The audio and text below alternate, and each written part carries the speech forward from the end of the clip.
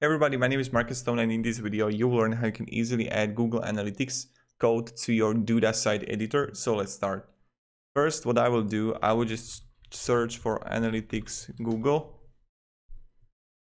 and I'm going for my tracking info and my tracking code. You just need to click here on settings. When I'm going to be here, I got tracking ID, and when I have it, I will click here on settings.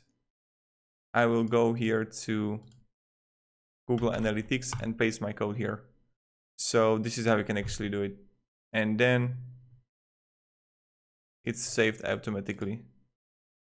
So that's pretty much it. If you have any questions, ask me down below in the comments. I'll be really happy to help you and provide you some support and stuff like that. And yeah. So thank you, have a great day, and see ya. Goodbye.